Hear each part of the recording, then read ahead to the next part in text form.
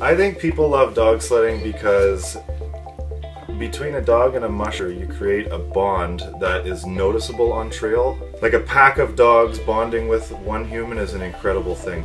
People really like to see the bond that humans have with dogs, and the dog's capabilities, I mean, they're very, very strong and they listen very, very well at times, at least. And it's just incredible to see how they work together as a team with humans. So I think that's kind of exciting. And everyone loves dogs.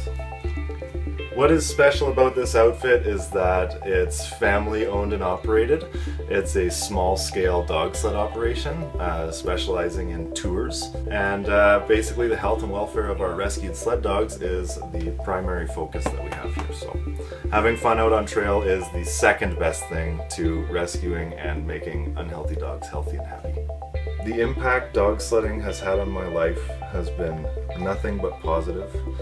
The life lessons that I've learned through dog sledding prominently have been patience and perseverance.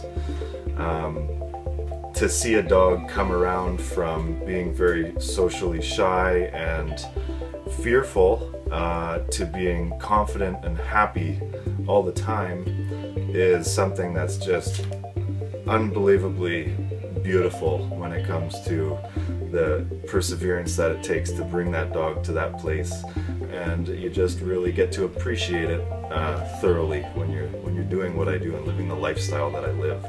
It's full on every single day, and I wouldn't change it for the world, that's for sure.